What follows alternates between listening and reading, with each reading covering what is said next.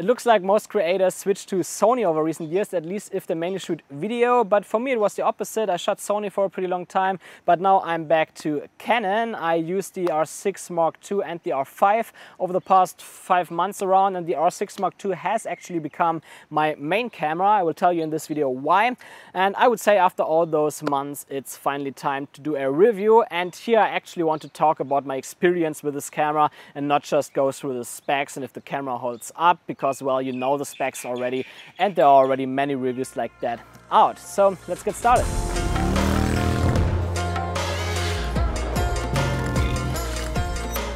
So let's directly address the elephant in the room, the video quality. I shot C-Log 3 all the time. I never used any picture profiles or so because I want to capture as much information as possible in the camera. So C-Log 3 is the only profile that makes sense for that in my opinion. And I was a little bit worried about shooting in C-Log 3 because obviously the Canon R5 and R6 Mark II both have a bit less dynamic range as Sony and Fujifilm X-H2S. It's about 1.5 to 2 stops according to Gerald Andan. And I must say, now that I used it for a few months, I never had a situation where I felt like that the dynamic range of the R6 Mark II would be a limiting factor. Of course, I'm not saying that I would not like to have more dynamic range. More dynamic range is always better than not having it, but from my experience, I must say that you really don't have to worry about the dynamic range of the R6 Mark II, and also the R5 are perfectly fine. Of course, dynamic range is not the only aspect when it comes to video quality. I also like more subjective aspects. Maybe some people like the colors of Canon more, some others like Fujifilm more, etc. I must say that overall the colors are best on Fujifilm cameras, but I would put Canon on a second place here. Colors overall come out really good too, and they sometimes have a bit filmic character. But there's one thing that I noticed about Canon colors, both on the R6 Mark II and R5, and that is, or not about the colors, but the image overall, and that is that it looks a little bit more dynamic for me. I don't really know how to say it. Maybe people would describe it as 3D pop or something like that. But oftentimes when I grade the footage, I feel like it has a really nice dynamic feel to it. And now I'm not exactly sure even if that comes from the bodies from Canon or if that's the lens. I mostly use the 15 to 35mm f2.8L lens and also the 24mm to 105 f4 and the 70 to 200 f4. And now these lenses are all L lenses, so maybe Canon also does something with the lenses to give it a bit more 3D pop or something like that. Did not test it artificially, but to me it really has a nice feel. I really like the footage coming out of this camera. Also regarding video quality, I get exactly the same quality in 4K 60p as I get in 4K 24, so it's not like super important like on the A7 IV with the 4K 60 crop. Also looks good, but I definitely prefer to have exactly the same image just with a higher frame rate if I need that. Yeah, getting sweaty already. We're in Koh Chang right now in Thailand. It's pretty hot here. I actually live in Chiang Mai usually, but the air pollution there is quite bad right now. So we went south. And now talking about video quality, let's also quickly talk about photos. I mean, quality-wise, you probably know it already that the photos of this camera are great. There's nothing to complain about.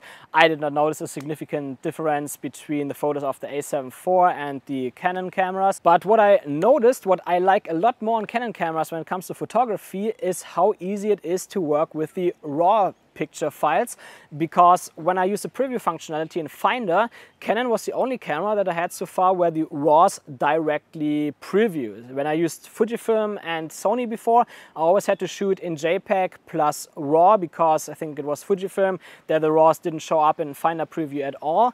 And on the Sony cameras, it already took a few seconds or so until they showed up, so that slowed me down a lot, and that's why I always shot JPEGs then as well. I mean, on Fujifilm you can basically just shoot JPEG as well. It's Fujifilm, they look great, but yeah, if I shoot RAWs, I like to have a very fast loading preview of that in Finder, and Canon so far has the only cameras that give me that, and this is both the thing on R6 Mark II and even the 45 megapixel RAW photos of the R5.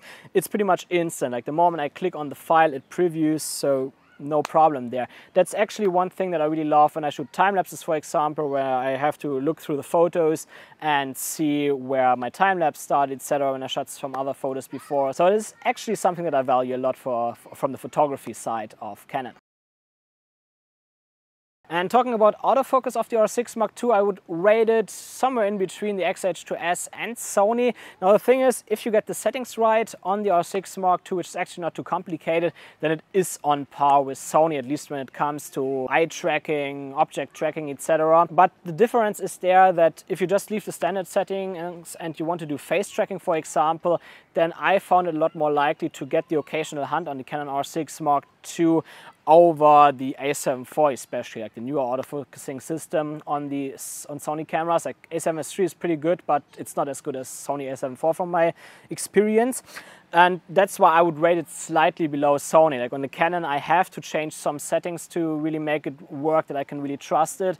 While on Sony cameras, it's pretty much you unbox the camera, you put it in front of you, and you can directly record it, will track your face. But face tracking, of course, is not the only use case when it comes to autofocusing. I must say that when you use single point autofocus, for example, all of those cameras do well. I would not say that there's a significant difference between Fujifilm, Canon and Sony. However, when it comes to touch tracking, for example, when you touch on the display and it should track a certain point, there the Sony cameras are definitely a bit more sticky. Like on a Canon, I have the impression it really depends. If you have a really contrasty point where it's easy for the camera to detect, then it's also really sticky.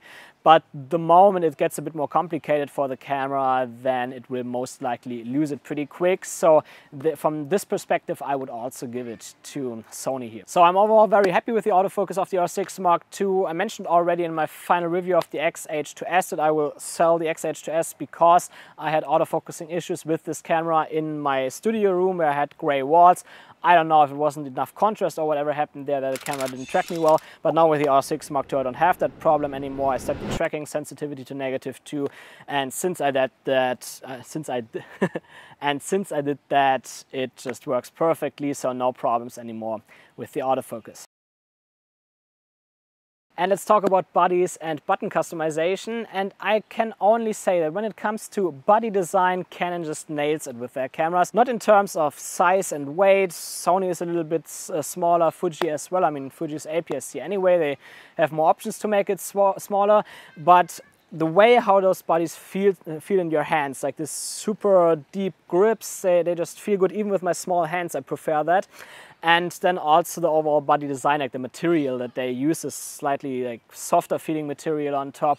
I just love that, and I overall feel like that the Canon bodies feel more like a solid system together with their lenses. Like when I have a Sony or a Fujifilm body in their hands, I don't know, it doesn't feel as solid as with Canon. It's not something that makes your videos better or anything, but it's something that you notice while shooting, and I really love that feeling that the cameras give me. However, it's not all good when it comes to button customization. For example, I would clearly say that Canon lags behind. For example, I am able to set the record functionality to my shutter button on Canon cameras, but then I am not able to change the functionality of the record button. So I essentially throw one button away that I could use for something else. And there I'm also quite limited with the functionalities that I can assign to buttons. For example, I would love to be able to assign the movie crop functionality to any button so that I can quickly press a button and it crops in and gives me an additional zoom. On Sony cameras I can do that, on Fujifilm cameras I can do that. I cannot do that on Canon. So for now I just use the C3 picture profile for my crop mode to at least be able to switch kind of quickly, but it's not ideal because then my exposure settings change. Maybe I even have the white balance different in the C3 profile, so I would have to change those settings again. That is time that I lose, and that's why I would really prefer Canon. If any one of you are listening to this review, please just give us the option to set that, to quickly be able to crop in with the press of a button and make it possible to change the functionality of the record button, at least if you have the record functionality assigned to the shutter button or any other button. Like that would actually do a lot. So these are definitely things that I would love to have changed, but they're also not deal breakers for me, and especially when it comes to the bodies overall, kind of say it makes it hard to want to shoot another camera if you have that feeling in your hand all the time. And next up is IBIS. I tested it also in my comparison with the R5, A7 IV and XH2S, and the IBIS overall of the system is great. Like the moment you are at 24 millimeters or higher, then it's one of the smoothest IBIS systems that you can have. There's like even when I do really tiny camera movements where I usually get a little bit of jitter with both Fujifilm and Sony, I don't get any jitter there at all. It's like super smooth. It kind of detects your motion and then really smoothly moves the sensor around. This is something that I really love. However, the problem that we discovered there, and that was already clear from the beginning, is the wobble in the corners the moment you go into that ultra wide angle view, especially with my 15mm lens. Now, from my own experience, I must say I don't use cameras that often while I'm walking around, so I don't get much wobble in the corners. And I also publish my YouTube videos like this one in a 2:1 aspect ratio instead of 16:9 or 17:9. And so a little bit more of the top and bottom of my videos get cut off, what also makes that you see the wobbles in the corners a little bit less. And that's why I must say that for me personally, the corner wobble is not really an issue, but that's only me. If you're a travel vlogger, for example, and you really have to constantly walk around with your camera, then I would say that the R6 Mark II is definitely not the right camera to get because of that IBIS wobble. Same counts for the R5, etc. If you want to go into the Canon system and do videos like that, then I would probably look into the Canon R8, which is essentially the same camera as the R6 Mark II, but it's smaller, it's lighter, it doesn't have IBIS, and the optical image stabilization of Canon lenses together with the electronic image stabilization of Canon bodies is usually good enough. In that case, you can actually save $1,000 and just go for the EOS R8. And let's also talk about a few annoyances that I had with this camera. And there it's at first that every time I use a 4K 60 mode, doesn't matter if it's cropped or not, it directly gives me the warning that the camera might overheat. It would be enough to only show it once that I know, okay, it's a mode where the camera might overheat a little bit faster, but I don't have to see that every time again. Canon, please give us a firmware upgrade where we can deactivate that in the menu, because I don't have to see that anytime. I know it already after seeing it hundreds of times. And then the moment you press the record button, the level meter turns off and also the histogram. And I don't really see any reason why. Please, Canon, also give us a menu option to deactivate that. I want to see my level metering all the time. We've recently shot here on a boat, for example. Boats obviously shake, and having that level meter, it helps so much to keep your camera steady. And also histogram. Like the moment my lighting changes a little bit, I at least want to be able to see if I have to stop recording and readjust, or if I can leave it like it is, and the histogram helps a lot with that. And talking about exposure, this camera also has false color, which I would love to use, but I can't use it because in order to use false color, you have to turn the view assist functionality off in C-Log 3, which doesn't make any sense. Like, I want to be able to properly review my image, and I also want to use view assist to quickly set my exposure. So please, Canon, also make that possible, that maybe somewhere in the background the view assist functionality automatically gets disabled when you turn the false color option on, and then the moment you turn false color off, the view assist function should turn off again. That would be a great improvement for this camera, because as it is right now, I never use false color, to be honest, just because of that. However, what you can do if you want to make exposing your shots in C-Log 3 a little bit easier is to use zebras. I have my zebras set to, I think it was 50 or 55 plus minus 5.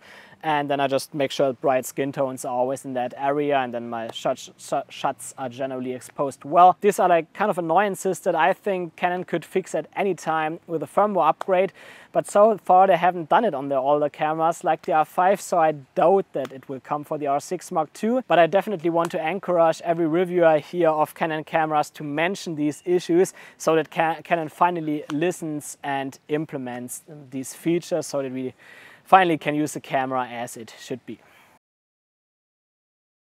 I have a little bit different take on the lens situation with Canon. So at first I basically agree with most reviewers, because obviously if you want to get into that Canon system as a beginner and your budget is quite limited, then not having lenses like a 28 to 75 f2.8 available like it is on Sony is kind of a deal breaker. If I would now be a beginner, I want to buy my first full frame camera, I have $2,500 to spend. To be honest, I would not spend it on Canon.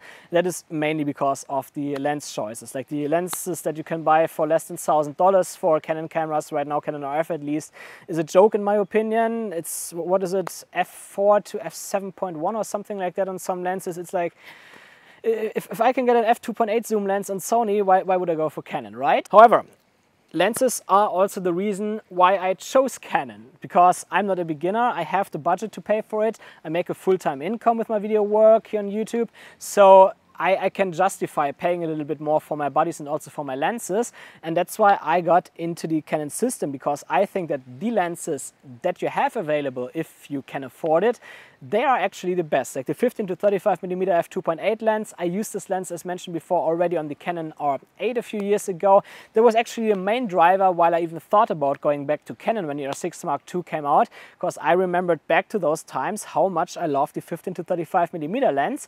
So I thought, now that Canon has a body that seems to be pretty usable for video work, maybe let's try that out again. So that's obviously my favorite lens, also the lens that I use the most all the time. And then there's also the 70 to 200mm f4. Sony also has a 70 to 200 f4, but it's a bit heavier. Still not too heavy though, but it's also longer. Like every time when I got in the shop and I looked for a 70 to 200 lens for my Sony camera, I ended up going out or leaving the shop without a lens, because I never liked any of those lenses that were available there. But now seeing the 70 to 200 f4 on Canon, it's great. It's a tiny little lens. It's very lightweight at around 700 grams. It's like a lens that I always throw in my bag. It's very rare that I don't have this lens with me, and that doesn't happen often with tele lenses. And also when I think about what lenses I want to buy in the future, I feel quite safe with the Canon system, because the price is the only thing that people complain about those lenses. But when it comes to image quality, everyone says that these lenses are top-notch, and from what I've seen they are. And I would actually say that after many years of like switching systems back and forth and buying cheap lenses, etc., it's finally time for me to build a solid system of lenses, and there I want to be sure that I really have the best lenses available, or at least some of the best lenses. And with Canon L lenses, I know that that's the case. And yeah, G-Master lenses, for example, are also good, but many G-Master lenses, for example, suffer from chromatic aberrations. Canon L lenses mostly don't do that, for example. So overall, I think that if you have the budget to invest in Canon RFL lenses, then yeah, then it makes total sense to get into that system.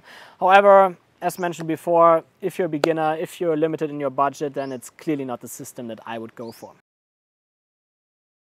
So we're nearly approaching the end of the video, and that is actually a good opportunity to talk about overheating on this camera.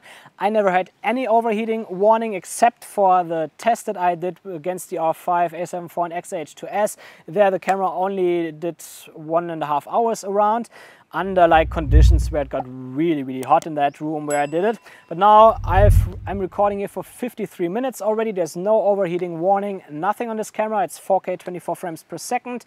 And as you can see, I'm on Koh Chang here right now. Can you actually see it or not? I don't know if you can see it or not, but it's 28 degrees right now. I'm sitting in the shade, sun gets down, shines a little bit on the camera. But yeah, no overheating warning. So no problems with overheating today, and that also confirms what I had over all the months that I was shooting this camera. I never even got an overheating warning. If you worry about overheating with this camera, don't worry, you won't have any issues. Okay, I talked a lot about my experience with the R6 Mark II now, but there's one question left, and that is why I even switched to Canon instead of Sony. It's like, actually I mentioned quite a lot in this video that I think that in many regards people will like Sony more. Now, the reason is actually my style of shooting, and that is a bit specific because at first, of course, I shoot my YouTube videos, I have to film myself a lot. Then I also shoot travel videos, sometimes for myself, sometimes for travel companies. And for those videos, I obviously need good video specs, 4K 120 FPS, 10-bit, etc. But then I also do a bit of photography, and not just general photography. For that, even lower megapixels like the A7S III, etc. would be enough. But I also do time-lapse photography, and I like when I shoot time-lapses to crop in a lot, to animate it in post, and generally time-lapses is most of the time landscape photography, so I want to have lots of megapixels, a lot of detail there that I can work with. And Sony does not offer me any body that can do all of that if I only want to go out with one body. That's why on Sony cameras I always went out with the A7S III and the A7 IV, just so that I have the 33 megapixels for my time lapses, and maybe sometimes a B cam if I want to do some stuff with my A7S III, but then A7S III for like 4K 120 frames per second, etc. And now when it comes to Canon, I have the Canon R5. Canon R5 shoots 4K 120. Yes, it's not oversampled, but it still looks very good.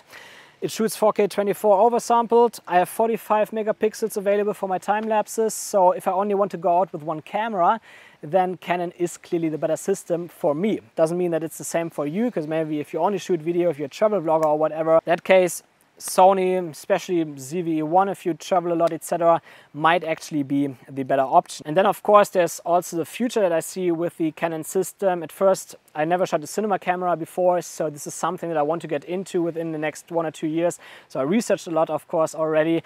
And I must say that the Canon C70 seems to be the best cinema camera for like my users, because I'm not the person that wants to rig everything around all the time.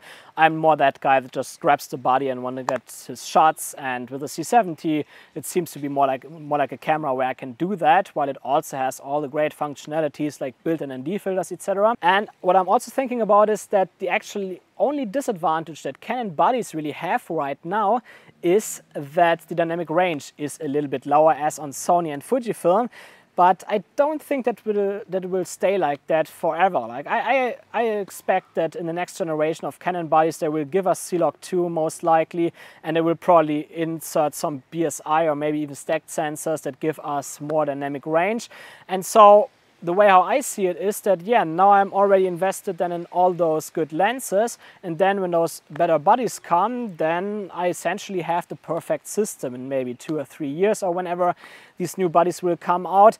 And for now, it's actually all I need. Like as mentioned before, I don't really need more dynamic range. So yeah, even in the future, I wouldn't actually have to switch, but you know, like better is always better. Yeah, so that's how I see Canon cameras right now. I'm not sponsored by Canon. They never sent me any cameras for free. They never sent me money or anything. Also, same goes for Sony. Sony never sent me anything. Fujifilm never sent me anything. It actually makes more sense for me from a financial perspective for my YouTube channel to stick with Sony and Fuji, because Viltrox always sent me lenses, and I actually like their lenses a lot. They can't make any lenses for Canon, so it's actually a disadvantage for me. Just to mention it here, it's not like sponsored or anything. This is my honest opinion, and yeah, that's how I think about Canon and why I'm now shooting the R6 Mark II as my main camera and the R5. Yeah, I wanted to tell you why the R6 Mark II is my main camera and not the R5. It's simply because I like the body more. The on-off button is on the right side, so while I take the camera up, I can already turn the camera on, so it's on directly when I want to get the shot. On the R5, it's on the left side, so I always have to put it in my left hand and turn it on. That sucks. And then also with the switch between video and photo mode, that's better, etc.